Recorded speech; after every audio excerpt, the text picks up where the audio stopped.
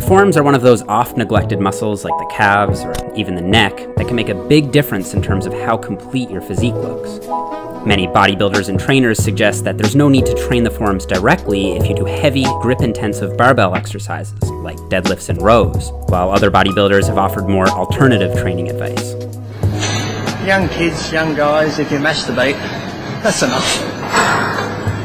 Not many trainees realize just how complex the forearm is, with roughly 20 different muscles functioning between the elbow and wrist joint. The forearm is split into anterior, or front, and posterior, or back, compartments. The anterior muscles perform flexion of the wrist and phalanges, or fingers, while the posterior muscles perform wrist and finger extension.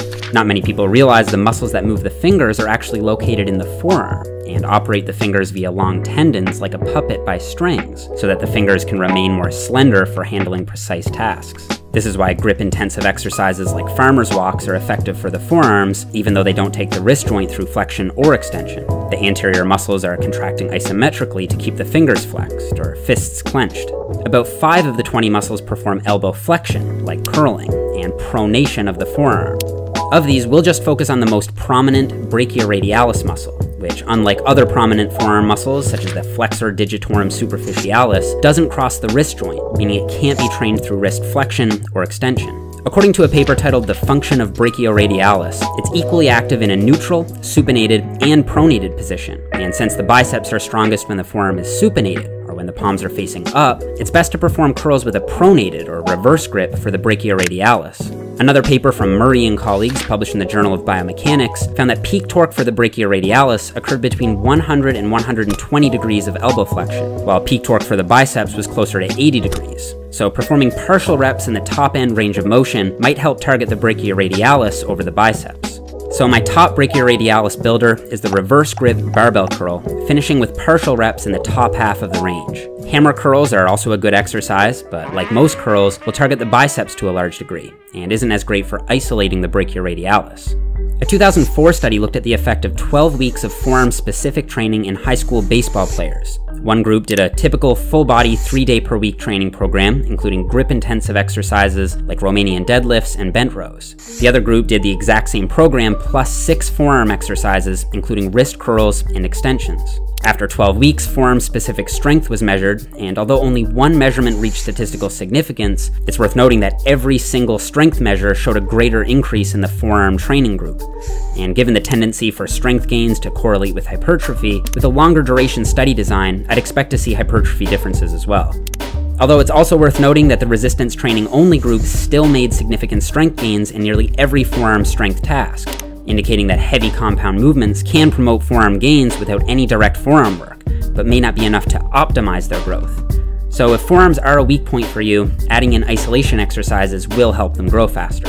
So what are the best forearm exercises? Well, you should include at least one wrist flexion and one wrist extension based movement. My preferred choice for the former is the dumbbell wrist curl, with the forearm braced against a bench. And I prefer it to the barbell variation, which puts too much strain on my wrists. The 2 wrist extension based movements I've favored in my own training are the bench braced dumbbell extension and the standing dumbbell extension. Since the standing extension requires a good deal of grip strength and can be loaded more heavily, it's probably my number 1 for training the back of the forearm.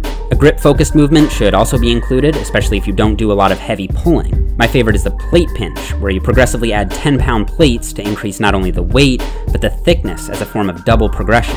Fat grips or similar equipment can be used to strengthen the grip as well, but I don't advise adding them to exercises you're already performing since they can detract from the load you're using for bigger body parts, and you don't want your back or shoulder work to suffer at the expense of improving forearm strength. Farmer's walks and heavy barbell holds are also effective. Just keep in mind that they can lead to recovery issues if you don't correspondingly adjust workload for your traps and back. Volume recommendations will be individual, and I make them in my forearm training guide, but generally speaking, I recommend aiming for 10 to 20 reps with relatively lower weights for both forearm curls and extensions, since heavier weights can lead to joint issues and might not maximally stimulate the smaller muscles of the forearm before the larger ones fatigue.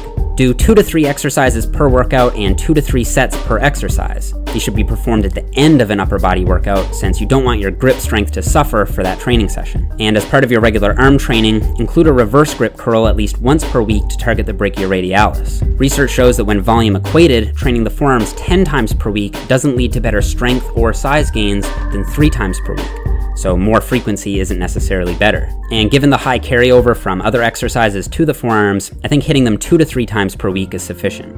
Like most muscle groups, consistency and progression reign king, so if there's an exercise that you enjoy and feel working your forearms well, be consistent with it 2 to 3 times a week. Don't be lazy and neglect your weak points, and as always, be patient with your results. What's going on, everyone? Thank you so much for watching the video. I want to quickly say thank you to Dollar Shave Club for sponsoring this video. A lot of people will ask me about my beard and keeping it nice and tight and clean. So I was really excited when Dollar Shave Club reached out to me, and I had first actually heard of them from Stephanie, who uses their service, and apparently the razors are also really good for shaving women's legs. But for me, I just like to clean up the neck and cheeks, and for this, Dollar Shave Club is the smarter choice because you'll get a great shave at a great price with high quality razors delivered right to your door, meaning you'll never have to go shopping for blades in a store ever again, which just makes everything so convenient. So for a limited time, you can get the executive razor with a tube of Dr. Carver's shave butter for only $5 for the first month with free shipping. And that's a $15 value for only $5. And after that, razors are just a few bucks a month. There are no commitments, no hassles, just high quality, sturdy razors delivered right to your door every month. So if you go to dollarshaveclub.com/Nippard, you can get the first month with the executive razor and Dr. Carver's shave butter for just $5. So it's the first link down there in the description, and that's dollarshaveclub.com/Nippard. So thanks again, guys, so much for watching. If you're new to the channel, don't forget to subscribe. And Stephanie and I are actually in the process of moving. We're going from Tampa to Jacksonville, Florida. So hence all the boxes in the apartment right now. But if any of you guys happen to be from Jacksonville, or maybe you've trained there, let us know what gym we should go to, what gym we should train at, and just comment below and let us know. Thank you guys again so much for watching, and I'll see you guys next time.